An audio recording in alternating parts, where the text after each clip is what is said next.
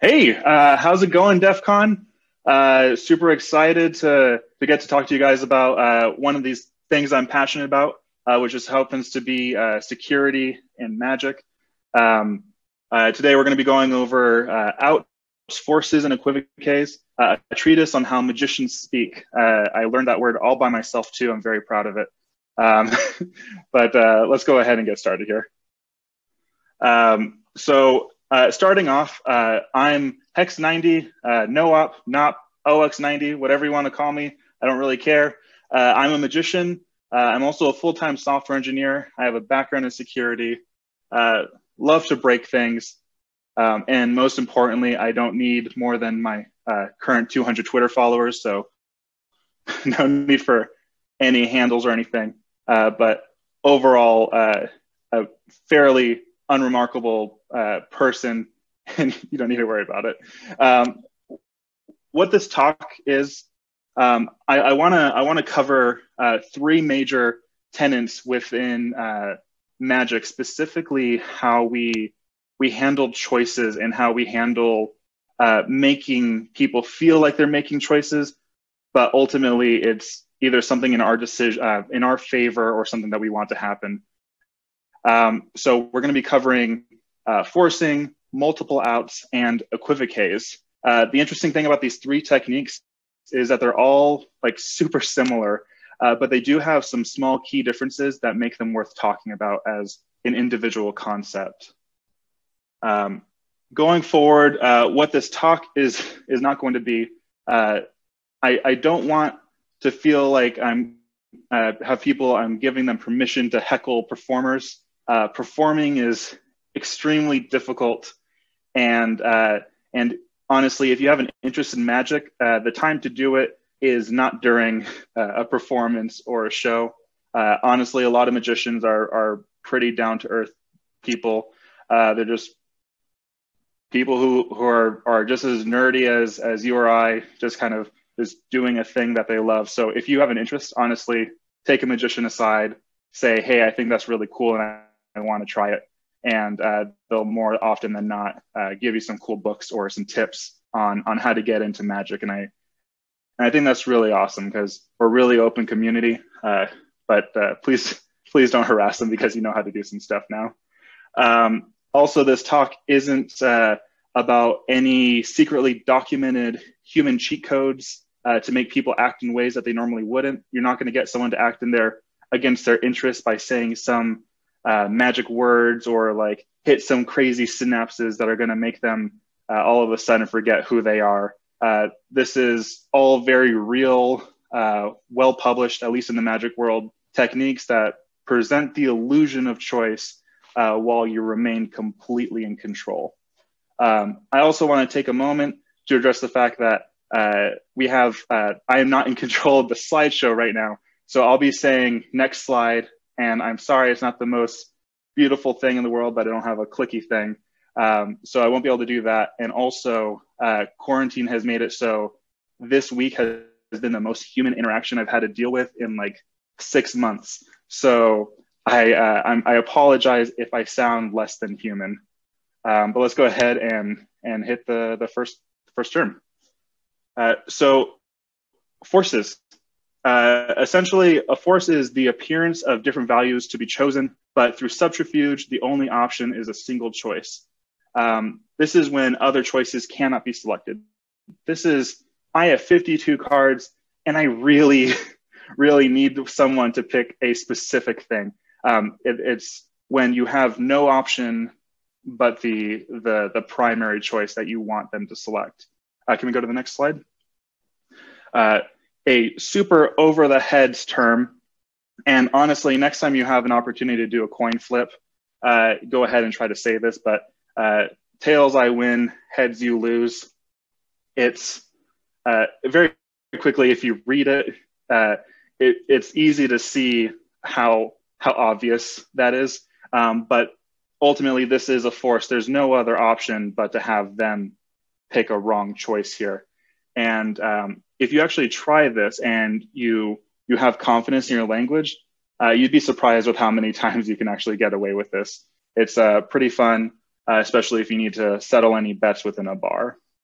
The next slide, we have multiple outs. This is the appearance of free choice, but ultimately all the possibilities, all the possible decisions are accounted for and expected. This is used when you need a freedom of choice and they need to actually feel like they have a free choice, like everything is fully free. And the reason why you want to do this is just sometimes when you're forcing someone to pick a specific thing, unless that force is perfect and it's designed for the situation, you can start to pick up on it. You can kind of detect something in your brain goes off and says, I'm being told to do something that I might not want to do. And there's an instant fight response. But if the pressure is no longer on the decision and it's on the response, then you can get a little more into this. And if we go to the next slide, Penn and Teller, a while ago, they had the perfect example of multiple outs. They had a special called Penn and Teller Off the Deep End. And to give you an idea of like how long ago this was, Aaron Carter was also on this special, and he sang a song underwater while they did magic tricks with scuba diving, as well as a bunch of other stuff on the beach. But one of the effects that they did was they had 52 reveals, which is sewing a playing card into your jacket, hiding a giant card in a pot of plants, kids having them written on them in sunscreen. They had 52 different values that they could potentially reveal. And essentially they had someone selecting a completely random card and naming it. And then suddenly they knew where it was, or they knew how to reveal it. And it made it seem like this was the only option that could have happened, because who would really set up 52 possible answers for this? And I think what they did was a perfect example to show the idea of what a multiple out is. Next slide. Equivoque. Equivoque essentially just means double entendre. I think it sounds cooler. But ultimately, you're using open-ended questions and vague language to create ambiguity around choice or knowledge. And I'm seeing that there's a typo in this slide, and I'm kicking myself, but I love it. You also use it when you need to control the perception of information, even having different definitions between different people. Then in Magic, this is called dual reality.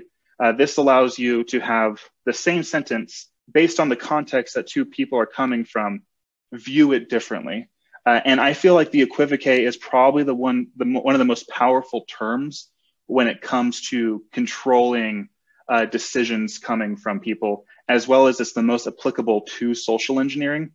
And it's actually one of the many reasons why magicians won't perform a trick twice, very similar to multiple outs. Everyone's heard one of the rules of magic is you never perform a trick twice, and equivoques and multiple outs are a part of that. If you do the same effect, but you have to go a different direction and someone's seeing it twice in a row, they're going to easily be able to pick up that there's two different paths that they possibly could have gone down. And it kind of does damage to the effect. As well as if you view magic like a joke, you wouldn't say the same joke twice in a row because everyone knows what the punchline is going to be, and it becomes substantially less special.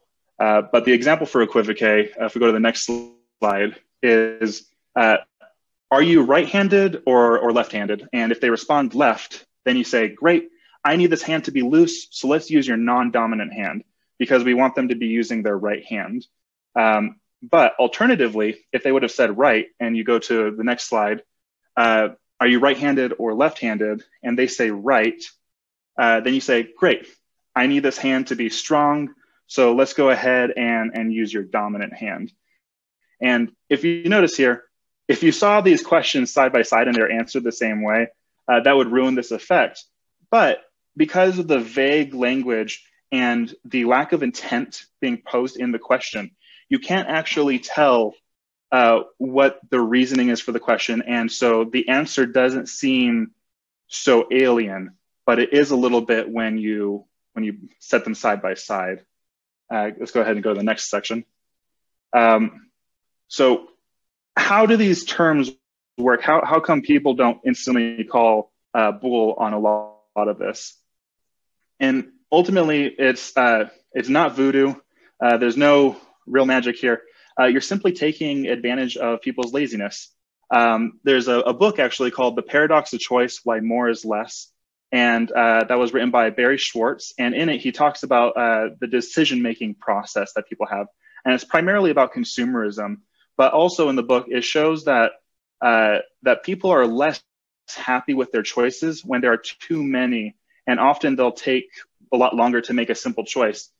So people much prefer to choose from 3 flavors of candy versus 50. Because if they pick from 50, they're always going to be semi-disappointed. And the perfect example of this is anyone that's had to coordinate, especially now with Zoom calls, coordinate a time with multiple people. Anytime you ask, hey, what time works for everyone? Because you want to be a decent human being and you want to accommodate everyone, it's going to result in a conversational gridlock. And this is because you have an infinite amount of times that could be selected. I can't imagine people are like, oh yes, I want to meet at 12 p.m. and 16 picoseconds, but in theory you could. And instead, if you say, hey, should we meet at 10 a.m. or 6 p.m. instead of what time works for everyone, more often than not, you're going to get an answer much quicker. Everyone's going to be able to come to a decision quicker. It won't always be exactly the times that you requested, but people will come, they will coalesce into a single time a lot faster because they're able to take that information and they pose it as a question to themselves as, how does this apply to me? And how can I fit into this? Instead of also trying to account for all these external factors. And by limiting choices, you make people feel more confident in their choices instead of making it this open-ended world. And another issue with using Equivoque or using multiple outs or even forces is that some of these methods can leave a trail of word crumbs that you can easily backtrack to figure out that there was manipulation. So if you were to rewatch a Zoom call where an Equivoque was used, you could potentially figure out how vague that language is after the fact. Sometimes in the moment, you won't necessarily see that happening, but after the fact, you might be able to backtrack on it. But in that moment, you also want to avoid people being able to find and pick up on those word crumbs and backtrack on that conversation. And the way magicians get around this is we create little memory snapshots. So let's say we had to do a deck switch and do all these other crazy things. Instead of highlighting that moment of the deck switch, we're going to try to mentally have the picture that your mind takes, the thing that you remember, be much different. That's also why magicians at least, they'll work on blocking out their props. So, for example, we had a magician who came on and he did a Zoom show, and part of it is he has a card under a box, and he wants you to make sure that you see that card and you remember it, and you remember that it didn't move. And that's very important because when you go back in your inferring method, you don't want to have your audience get distracted on that. And the way we do this is we reiterate on stories that we wanted to happen, not necessarily what exactly happened, but what we want to happen. And then we also let the manipulations fade into the background. We stop drawing attention to them. If I'm doing an effect where I need to choose someone's right hand or left hand, I'm not going to go back and say, and remember when I had you pick your hand? We're going to pretend like that never happened. And another misconception here is that misdirection is used, but it's not used in the way people think about it. A lot of people think misdirection is, hey, look over there, and then something sneaky happens over here. What actually happens with misdirection is you have something that you want to hide. You want this to be in the shadows, not in the light.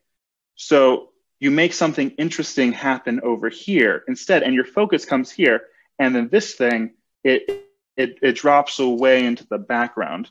And you can do this verbally, you can do it with props, you can do it with stage direction. If you've ever watched live theater before, even without magic, you'll notice when there's a monologue or something happens and they're bringing everyone to the front of the theater, things in the background start vanishing and they're pulling objects off of the stage. Maybe cast members are disappearing because they're changing out a set piece or something.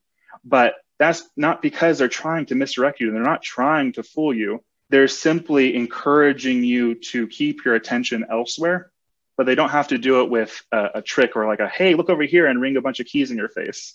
And that's a very important thing when it comes to making that snapshot, because if you're really aggressive with that, you will fail. And that's how people can kind of backtrack, whether it's in a magic trick or whether you're doing this in a social engineering setting. If we could go ahead and hit the next slide. So now let's get into actual applications of these three concepts. So magical applications of forces. Obviously, there's a card force. So if I have, let's say, a duplicate of a card somewhere, and maybe it's in my pocket or something, and I want to do this really seamless effect where I have a card selected, and then it goes back in the deck, and then without bringing my hand near it, I can pull it out of my pocket. That's a very simple way, but there's many ways to force a card. One of the classic of all forces is exactly that. It's the classic force, and it's the idea of timing it in such a way that when they go, that they naturally select it. And this is something that takes decades of practice, and it's something that I continuously am working on. There's also methods of sleight of hand for forcing a card, and there are books and books and books written on this subject for actually learning this. And if you guys are interested, I'm happy to show a few methods later after the Q&A is going on. There's also a billet or an object force. So this is one that I think actually applies more to, that could be used better for social engineering or an offensive attack. But a billet is essentially a folded piece of paper that might have like a piece of information on it. And commonly, if you need to force something, you might allow your audience to collect and write a bunch of things down and they get put into a box.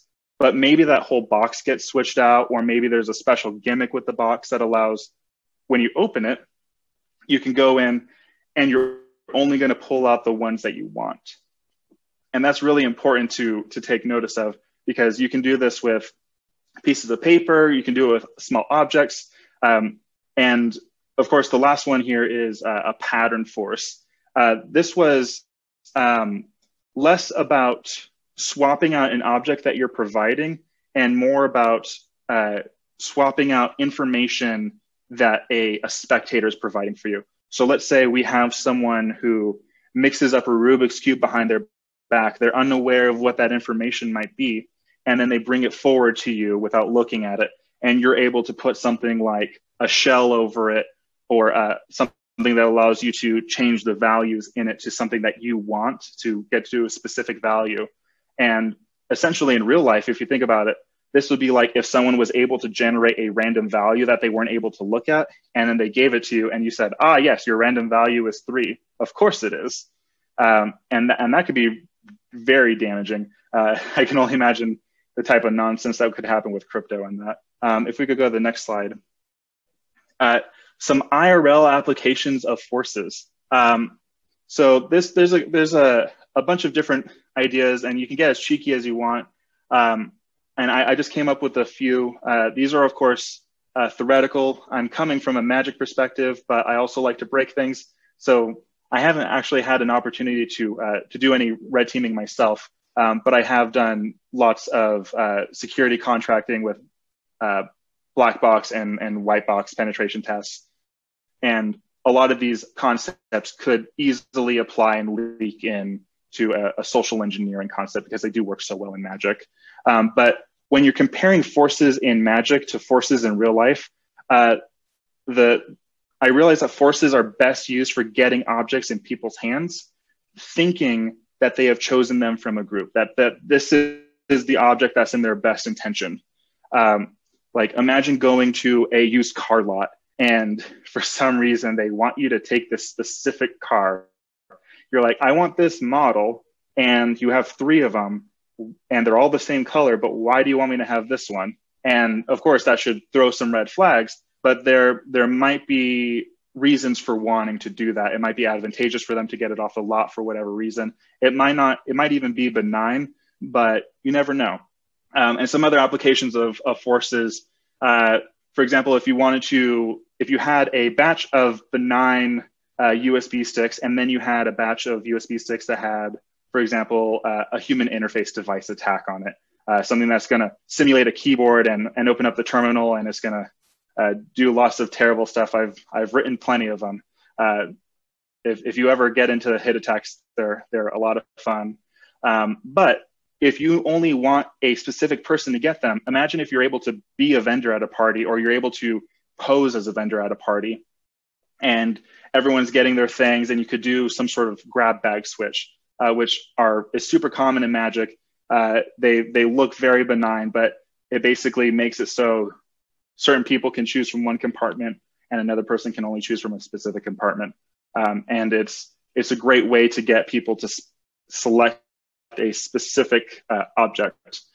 Also, rigging a contest. If you think about something like the lottery, the whole lottery is based around making sure that you can't force the value of the ping pong ball. I don't know if they still do that, but if you're able to force that value or force the object of it, that's all game over, really. Another example is if you could easily using like a cross-site scripting exploit on a website, you could change all of the link values on a website and point it towards malicious software. And of course, you can point it to a phishing website, you can point it to a piece of software, malware, whatever you want. But of course, you're taking this environment of open choices. They think that they can go anywhere, but of course, you're forcing them into a funnel. They're forcing them to a single choice. And then for a social engineering application, if you had, for example, a small directory of people, all with different phone numbers and names, and these are all your teammates, well, if you get caught in attack or someone wants to verify your credentials, and instead of saying, here's my boss, go ahead and call him, you're like, here's my team, I don't have time to deal with this, because now you're putting weight on them. But you're like, I don't have time to deal with this. Go ahead and call one of them and they'll verify. Well, they're ultimately going to end up with the same person, but that illusion of choice, it makes it seem there's a legitimacy behind quantity. Because if I was a vendor, and it's the difference between going into a place and handing out like a handful of flash drives from a baggie, and then having a box of 2,000 of them. One of them you're going to go, oh, okay, that guy's clearly handing out viruses. And another one you're going to go, oh, maybe, who's going to create 2,000 pieces of malicious hardware? I mean, I might. That sounds like a great attack, actually. Expensive, but it could be useful. If we could go ahead and get to the next slide. And the Magic applications of multiple outs.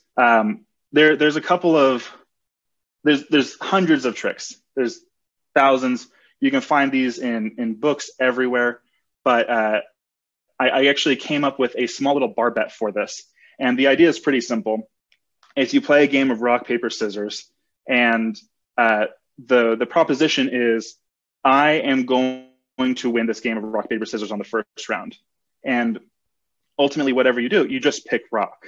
So if they go rock, paper, scissors, and this person picks rock, well, the idea is you can say, I told you I was going to win on the first round, and that's why I chose paper. And all you do is you have a piece of paper in your hand because they chose rock.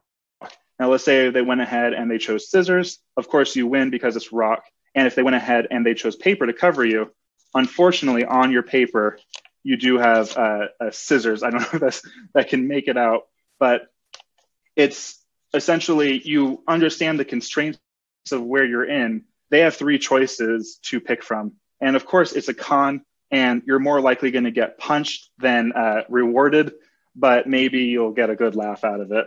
But the idea is that you see the constraints where they had three choices, and you're able to account to every single one of them and make it work in your favor, even if it is going to get you punched in the face.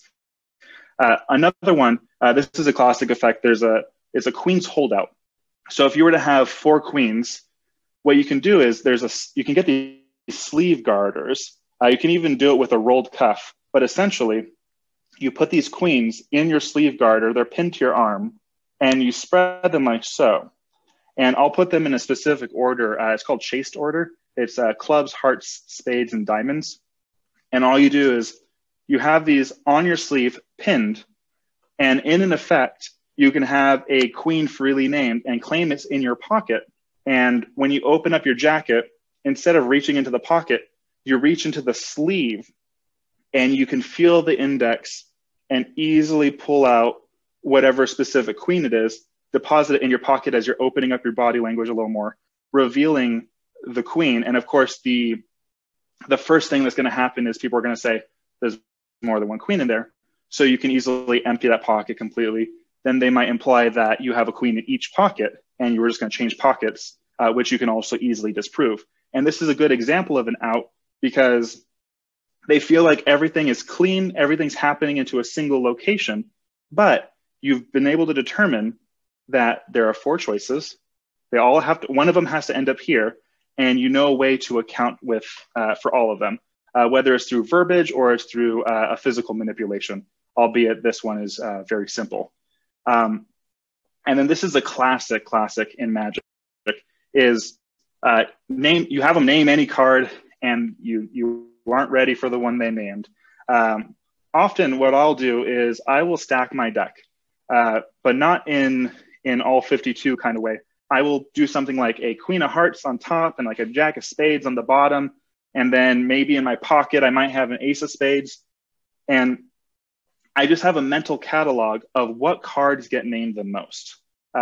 Usually one of those, sometimes like a king of clubs might get thrown in there. And it depends on the person really. But if I'm ready with that queen of hearts on top and I have something that can blow someone's mind, if I have them name a card that I know is on the top of a deck, then if they name it, great. If they name one of the other cards in a different position, I work with that. But if they don't name anything, it's not like there's this massive failure. You don't know what my intention was. If you went ahead and you named the 9 of spades, then I just go ahead and go, okay, well, we'll use your free selected card. This is the one you were thinking about. Now let's work with this. There's no force in there. There's nothing that could make them go, oh, that was weird. It's just, I'm having you select a card. You don't know what's about to happen. And that's something that happens a lot in Magic, is this concept of don't run when no one is chasing you. And I feel like social engineering can really gather a lot from that, because when you're nervous, when you are trying to make excuses for everything, when something doesn't work exactly how you want it, that's when things fall apart. People are weird. People are just inherently weird, and take advantage of that. So no one is a mind reader. No one can see exactly what you're about to do. Don't run when you're not being chased. Let's go ahead and get to the next section. This is the IRL application of multiple outs. Originally, I said this as a joke, but Batman is the master of multiple outs, even the Adam West one. And if you see here, he has both. He's clearly being attacked by a shark, but he's ready because he knows, he's like, I'm going to be attacked by manta ray repellent, by manta rays, or I'm going to be attacked by a shark. And so he has repellents for both. And if both of those don't work, then he has fists. Batman is he is the king of multiple outs. He is always ready for different scenarios, whether it's Joker toxins or maybe just throwing someone off a building. Who cares? He's Batman. But in actual real life, if you go to the next slide, the IRL applications of multiple outs, a really good example that I've used when I've done phishing attacks on jobs is multi-layer phishing attacks. More often than not, a phishing attack is, here's my website, I want someone to go to it, and I want them to get tricked into going in, and I want them to try to type in their information, and I want them to send it to me, and I want to log it. No. Phishing attacks need to get way more sophisticated, and through multiple outs, you could easily do that. So if you think about it, you need to figure out what are all your constraints and how can you have an outcome that serves you the best. So if you take phishing websites, for example, think about the outcomes. One, they leave immediately. Two, they type in their info, then they read the URL at the last second, and then they leave. Or three, they fall for it completely, and then they send you your information. All of those, like the only one that wins is the very last case. But if you think about it, what if you actually, when they type in their info, you have a JavaScript keylogger that is taking note of everything they're sending, and it's sending it off to a command server every time. Anytime you make a phishing website, put a keylogger on it, because I have gone onto websites plenty of times. I start typing my username and password, and then the oh shit moment hits, and then I read the URL, realize I'm fine, and then I keep going. But if there was a keylogger on that, I'd be fucked. That would not be okay. And then also another way to serve yourself a little bit better, if someone leaves immediately, instead of letting them just leave immediately, why not attempt to have a JavaScript pop-up that uses some identifiable trademark language or a company name information from your target, and it says, hey, we just detected that this is a phishing website. Go ahead and fill in this form with your name or your email or your phone and your extension. Get privileged information. You might not get credentials, but privileged information is also gold. Not everyone has an easy to access company directory where you can start futzing around and getting stuff like this. You can even have, when they try to leave, a JavaScript pop-up that says, great job, this is an internal test from the company. You passed our security audit. Congratulations, fill in this form so we can make sure that your manager knows. Boom. Taking advantage of that desire to build and feel good about themselves, you've given them more. And all of these options are way better than it either works or it doesn't. And then, of course, there's the option that they might be able to realize that there's a scam within the scam. And you can go as many layers deep as you want with this. You can even follow up with an email afterwards and be like, hey, we noticed this, and like try to contact them directly. But ultimately, those 3 layers are better than the original one. And an example of doing this in the physical world is think about like crash key sets, like where you have keys for all of the entry boxes in Los Angeles, or all of the elevator keys. There have been so many DEF CON talks. There are so many keys available. Everyone's aware of these. There's also the TSA key pack. Oh, bless the TSA. They have made this so easy. They took the constraint of everyone in an airport has to have a bag with a lock that fits this constraint. So what type of outs do you need to have to make sure you can manage everything in this constraint? The TSA key pack. You get a copy of each one of those keys, and suddenly you have an out for every single lock. And this works, of course, for other different systems. And you can just kind of view that exercise of like, think about challenges in a security scenario where you say, what are the constraints? How many choices are there? What are all the permutations of this? And how many can I realistically have a response to? And then how many can you do if you're being unrealistic? Maybe it takes having 400 different ISP uniforms in a van. Screw it. If it gets you in the building, it gets you in the building. Basically, any plan B attacks or additional layers in real life, that makes for a good multiple out. Can we get the next slide? So stage whispers. This is actually something that's used in both Magic and also just on stage. Normally, a stage whisper on stage is just like you're communicating a direction, but the audience isn't supposed to know about it. Like you can have full conversations on stage depending on the size of where you're at. But in Magic, a stage whisper is you call up an audience member. You don't make a fanfare or anything. You bring them up, and while you're bringing them up, you look them in the eyes, helping them up, and you say, "What is your name?" But you don't say it loudly. You don't move your mouth a whole lot. You don't articulate. They say, "I'm John," and you pull them up, and you do a magic trick. You do whatever. Maybe it's a mentalism piece, and and you're doing your mentalism piece, and then you say, and your name is John, and everyone loses their mind when they nod because you've just figured out their name. And then you quickly have to like hush them because you're like, no, this isn't where the magic begins. I am more magical than this. And to John, it just looks like you're telling them, oh no, that wasn't actually magic.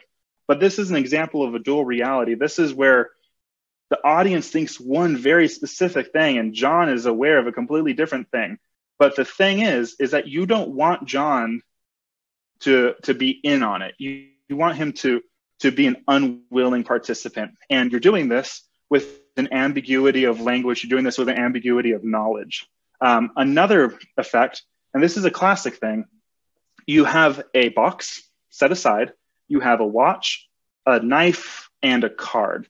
And on the card, it simply says, I have the card, you have the knife, the watch is in the box. It's very simple. And you place these objects, you let your audience members shuffle them around. Your person that you're doing this is great for one-on-one. And you say, put both hands on any two of these objects. The box is set aside. It's not part of this. And let's say they put their hands on the knife and the card. And you go ahead and you say, okay, hand one of those to me, and you take one, leaving the watch on the table, and you go ahead and just put it in the box. If they get the card, you say, read what the card says. And then they read it out loud, and all of the qualifications for it are true. If you end up with the card, you simply read it out loud, and all the qualifications are true because it's from your perspective. The only instance where it gets a little weird is if they put both of their hands on the watch and one of the other objects. But you say, okay, now go ahead and lift up one of your hands. And if they lift up the hand that's on the knife, you can go ahead and say, okay, we'll set these aside. We'll set these two objects aside. And then the watch, I want you to put that in the box. If they lift their hand off of the watch, you say, okay, we'll discard the watch. And this gets back into the idea of you don't want to do the same trick twice, because this is a perfect example of if someone watches this twice, it's instantly going to fall apart. But if you can present this well, and you can present your equivoque well and your method for it, and your language and your confidence in it, and how much you believe what you say is happening, it becomes the truth. It's no longer optional. It is the truth. And that's why magicians like Aaron Brown are so effective, because when he speaks, it's the truth. And that's absolutely wonderful. And then another effect is called ashen hand. Earlier, I did a slide where I asked if someone is right-handed or left-handed, and it didn't matter. The reason for this is for an effect called ashen hand. What you do is you have someone put both of their hands out flat like this. And all you do is you grab their hand and you adjust them a little bit like this. You maybe move it lower or higher. You give some bullshit stage direction. And what you're doing is you're secretly depositing a little bit of ash on your finger onto their left hand. You can do it on their right. It doesn't really matter. But you're going to force one of those hands with an equivoque. And so let's say you put it on their right. So you smudge it on their right hand, and their hands are all like this. You've moved them. They now have the smudge. You are now completely hands-free. And then you say, are you right-handed or left-handed? And this is where that choice makes it seem like they have full control over this situation. They say, I'm left-handed. You say, okay, great. We want to use your weak hand, so we're going to use your right hand. And go ahead and drop your left hand. They leave it out. If they say, I'm right-handed, you say, go ahead, okay, leave your right hand out and drop your left. You have them make a fist. And from here, all you have to do is take a little bit of ash and you sprinkle on the back of their hands and rub it in until it vanishes. That's not the magic. It's but you can play that up. You can, whatever your character, whatever your writing is. But then you say that the ash has gone through their hand and has ended up inside of their palm, and they open up, and then they have ash inside of their hand. And the reason why this is magical is because you've been stepped away. Even if they remember the actual fact that they made a choice of which hand, it's couldn't, because it's not on both hands, it's only on the one, and you never touch them because you've made this memory of, hey, you're fucking up, I'm helping you here. They're gonna wipe that.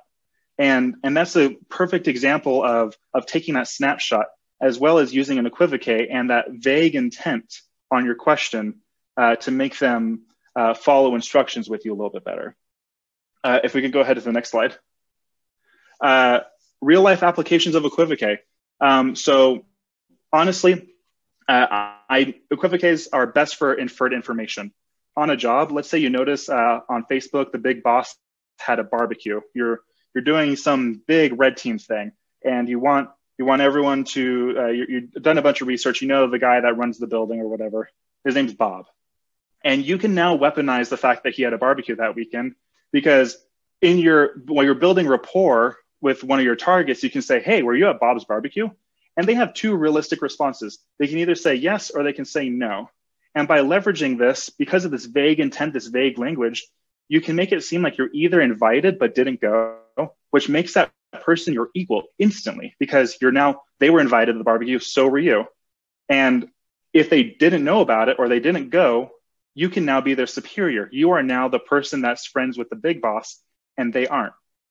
And suddenly, this relationship dynamic, one, you've inserted yourself close to someone that they're supposed to respect and be under, but also you have given yourself a history, you have a background story, just from one single piece of information and a vague question. And more often than not, though, in Magic, you leverage your social position to get away with equivoques. It allows you to get away with things that might not make sense. But when it comes to influencing people's choices in real life using equivoque, people say no and they'll walk away. You can't make realistic situations like by forcing people to choose things with equivoque. It's very weird. But you can get away with it, but you have to be a bit of a jerk, and you have to write it off as a misunderstanding later, and you have to act quickly. An example of doing this with an ambiguous intent is, I don't know how many people know about the trick of asking, when your partner says, hey, I'm hungry, you say, and instead of saying, okay, where do you want to go eat? You say, I already know where I want to take you, but you have to guess. And then they do. And instead of being like, oh, you're right, you just take them there, because you use this ambiguous intent. They don't know any of the information that you know, but it's basically just a big lie to get them to give you more information. And sometimes people don't even know it themselves. And another way I've noticed equivoque in real life is in dark patterns. A lot of them, if you're not familiar with what a dark pattern is on the internet, it's when a UI is creating language, or it's creating a UI experience around sometimes preventing you from doing something, or trying to mitigate the amount of people doing a specific action. Like, I don't know if you've ever tried to cancel an Amazon account, but there's like 16 menus to go through, and it's ridiculous. And that's a dark pattern. And a quick dark pattern here is do not uncheck this box if you wish to be contacted via about product updates, upgrades, special offers, and pricing. Doesn't make sense. It's confusing, it's vague, it's ambiguous, and it's how they're preventing you from doing an action, which is unsubscribing, which is something that they don't want you to do. And actually, even in our game, which if you haven't had a chance to check out the Rogues Village game, go for it. It's beautiful, lots of fun. But we have an equivoque Easter egg hidden there. You're asked what one of your strengths are. And regardless of what you respond with, we're always going to give you the same item, because we're either going to bolster your weaknesses or we're going to enhance your strength. And it doesn't matter, but it's an equivoque, but you feel like you have a free choice, but both paths lead to the same road. And once again, it comes down to those constraints. You're figuring out what paths do you have available to you, and how can you merge them in a direction that you want. And let's go ahead and get to the takeaways. So forces are direct decisions that the target has zero control in. This is good for direct attacks that introduce a specific object. For example, if you're using a switch bag for getting in a piece of hardware, or maybe forcing a value on something like a contest or a lottery. Multiple outs are fully free selections that you cannot control. You can't control the amount of constraints. You can accept them, but you can be prepared for them. And this is good for having responses for a narrow selection of answers. For example, a deck of cards is a 52 question object. And once you can figure out how to mitigate those 52 questions, it becomes a lot easier to deal with. And equivoques, they're for creating ambiguity around definitions, allowing your will to be imposed on a target. Equivoques aren't perfect, but it allows you to enhance your percentages, and is great for warping decisions or creating inferred knowledge. And the next slide, this is the defensive takeaways. I think this is something that everyone can actually gather something from, whether you're in security, whether in your magic, or you're just a plain Joe, because scams exist everywhere. But also, please don't ever do this to magicians. I beg of you. If I have someone do this to me and I'm doing a magic trick and it turns out they saw this talk, I'm going to be very sad. But forces, if you feel like you didn't have a free choice, attempt to make another one where you can change the rules of the selection. Be prepared for an out. Always, be ready to try to change your choice. If you're at that car lot and they say, here's the green Subaru, and you can say, let me look at another green Subaru. And if they're really antsy about that, maybe just leave. You're an adult. Go buy a car somewhere else. Multiple outs. Go through the scenarios. What were your actual choices here? Because maybe you're actually in a force. Maybe you're in an equivoque. But go through your scenarios and see if it's possible to prepare for each of them. And if that intent on that preparation could be negative to you. And like I said, try to change your mind. Try to change the rules. If you can change the rules or you can change your mind, you have a lot more freedom. But also, chances that you can never be 100% sure. So always be able to stand your ground and redact. And equivoques, when you're given vague decisions, verify the intent of the question and what responses will be used for. So if you get a weird question and it seems very open-ended and weird, and it's not from someone you trust, clarify on what they want to use the answer for. You don't have to answer questions. You don't have to answer someone you've never met who's asking you in an elevator if you went to Bob's Barbecue. You could say, what does it matter to you, guy? I don't know you. That's my purse. Get away from here. Always validate. And that's pretty much it. If you can validate, if you can change your mind, if you can change the rules or how what gives you your selection of answers, you'll be safe, or safer as it were. And I think that's pretty much it. Yeah, I think I'm ready for my Q&A, Jay. So first up, 0x90. In your experience, what is the percentage of time that somebody uses some of the defense mechanisms you discussed? Yeah, and when it comes to doing this in a magic scenario, it really depends on how you're approaching. I've noticed that if you treat anything that you're doing in magic like a puzzle, people will shut down and they will inherently get defensive and they will not want to interact. Where if you have them select a card, they'll wait till the very end because they don't trust you, and it's because you haven't built up rapport. So it's a case-by-case scenario. It happens on an individual basis.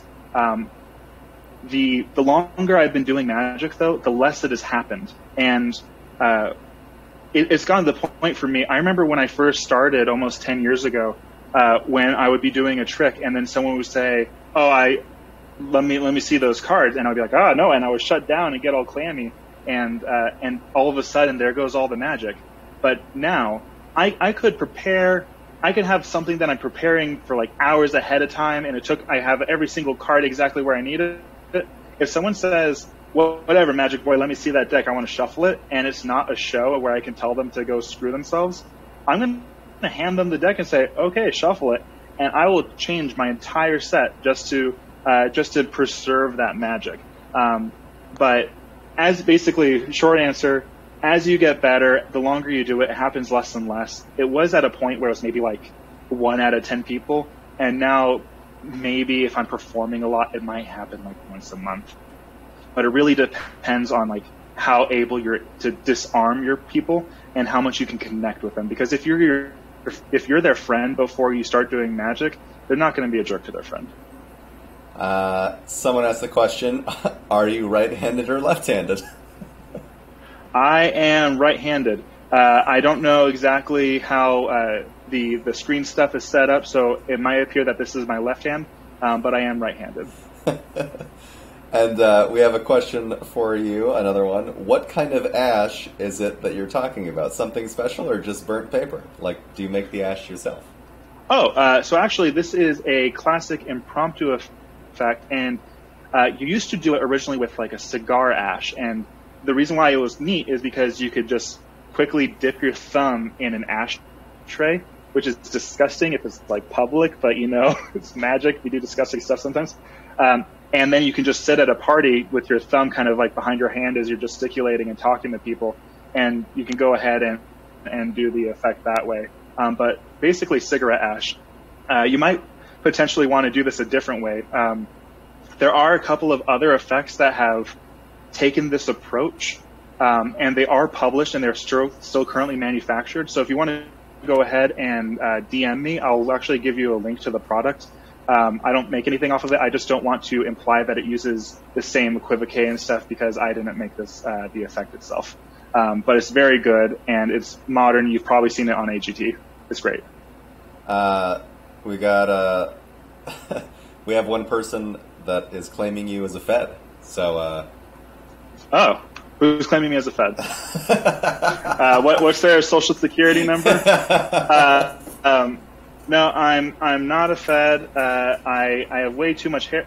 I have so much hair, especially for being a Fed, that you can't actually tell that I'm wearing like Bose headphones. Like I'm full, like the full ear cup. I don't. Feds don't have this much hair. But no, I'm not a Fed. I'm a software engineer. I've done some security contract stuff. Ultimately, if you wanna find me on Twitter, DM me and I'll send you my page, and you can be very disappointed. That's beautiful. I'm gonna wait for one more question that's coming in. I think we could probably just field that on the Discord. I'm going to give them 10 seconds to get it. 10, 9, 8, 7, 6. I mean, Jade's typing. Oh, okay. All right.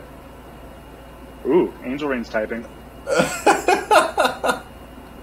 Maybe if I just keep saying people are typing, I'll get more and more. Maybe they'll just start typing and never fill it. All right. To what extent admitting a failure can be used as an out? So I wouldn't ever consider a flat-out failure as an out. There have been times where I have set up for an effect, and you're so far in it, and it's like where you're at the table and you need to turn over the card and it has to be your thing. And there have been some times, years ago, where I've turned that card over and it's the wrong thing and there's just no way of getting back to it. And I say, ladies and gentlemen, this is theater. It's live. I am so sorry. This is a fuck up. And every magician this has happened to. But ideally, like if you have even the smallest window, or where you can be clever about something, you don't always, you rarely have to accept failure. If I'm doing something that is dramatic, and there is a lot of intention and emotion behind a certain moment or meaning behind something, artistically I make the decision to take the fall and the full blame of it, similar to singing a horrible note on stage, and you just kind of go, I'm sorry, but I have my artistic integrity and I'm not going to do jazz magic over this to try to recover. I think that might be it. But thank you, 0x90. Oh, wait, sorry. We have one last. This will be the last one, okay? And then we'll cut it after this. We could field them in the Discord. But this is a good one to end with. Who inspires you the most? Jeez. This is a really, really good question. I have a couple of answers for this, but just to keep this short, I would have to say the late Ricky Jay and the late Johnny Thompson. Both different worlds, different styles of performing. But reading Ricky's depth of knowledge and how much he is passionate about his craft and elevating it to the level of art is beautiful to me. And Johnny Thompson being this encyclopedia of magic where he knows just about everything and he's very good and cares about things deeply, but they approach it differently. Johnny Thompson's about making sure people are entertained and doing it well, and Ricky Jay is about the total experience of theater. and he sees this theater that he alone sees in his head. It's just him, and he has this idea of what makes it perfect, and he's very aggressive about it, and I love it. Sorry, I lied to you. Last one. But AOD wants you to speak to the idea that a magician can sneak out of a failure because that's the audience, or the audience doesn't know exactly what's supposed to happen. Yeah, exactly. Don't run when no one's chasing you. If I pull out a card and it's like the reveal, and I know it's not it, I figured it out that is not it. You can attempt to backtrack. You can maybe there are effects. There's a thing called an invisible deck. It's wonderful, and it allows you basically to summon any card essentially. And for example, if you ever screw up so badly that it's irredeemable, you can keep something like that on your person and just be like, well, actually, I did this, and then you did this whole other effect. You can always move on to something else. No one knows that you're about to have the card come to the top of the deck 47 times in a row. Maybe on the 22nd one, you screw it up, and you can just move into something else. You can just make a joke about it and be like, oh, I guess it died after 21, and move on. And it depends on your personality. And honestly, the calmer you are, the more ready you are to accept something getting screwed up and just moving on with it, people will never remember it. People seldom. I have come off of so many performances where I screwed one thing up and I had to recover like that, and it affects me to the point where I become so upset, like I need like hours by myself to like think about how I'm such an idiot and I screwed something up. And I've never had a single person ever point it out. And even professional magicians, I'm like, yeah, but I did this and I screwed this thing up, and they're like, oh, I thought you were just going into this effect that way. I had no clue. No one cares. No one's chasing you. Yeah. Awesome. That will conclude our Q&A portion for this talk. Thank you, OX90, for everything. Yeah, thank you.